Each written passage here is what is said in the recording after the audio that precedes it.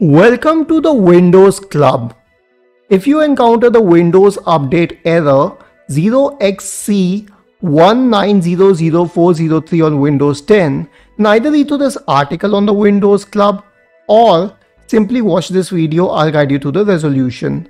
First of all, we need to delete the contents of the software distribution folder. You'll find it in C drive Windows. However, you will not be able to delete these contents without stopping the services associated with Windows Update, and after deleting these contents you have to reactivate those services.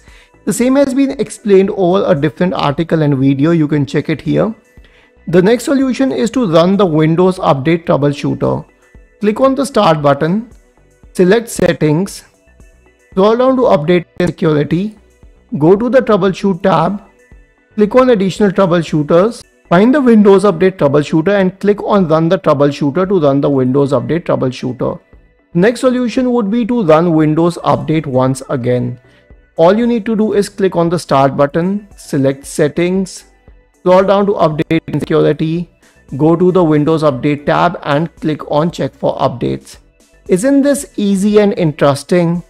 If you have any doubts, please go to the original article on the Windows Club. Scroll down to the comment section and write your query. We will surely answer to it. Do not forget to subscribe to the channel. Thank you for watching this video and have a nice day.